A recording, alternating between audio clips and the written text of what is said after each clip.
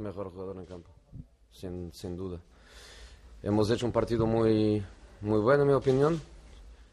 Lassana Diarra was our best player. I think we played really well and we were always in control. But fair play to our opponents, as their heads never dropped.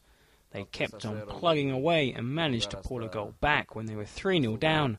And despite the scoreline, they kept on going until the final whistle. Lassana was outstanding, though he also played well against Ajax and again at home to Auxerre. But today he was fantastic for us. En casa, pero hoy en todos los aspectos ha hecho un partido fantástico.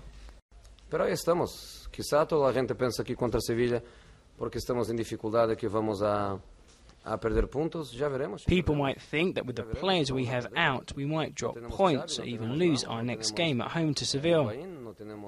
We will be without Xavi, Ramos, Higuain, Kaká and Marcelo, but we will still go out there with 11 players defending the Real Madrid shirt, and with a good team spirit, and with the support of the fans who never stop getting behind the team.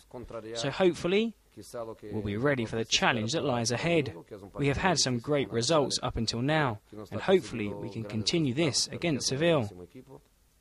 We want to reach the winter break with the race for the title still very much alive. Con una situación de campeonato muy abierto.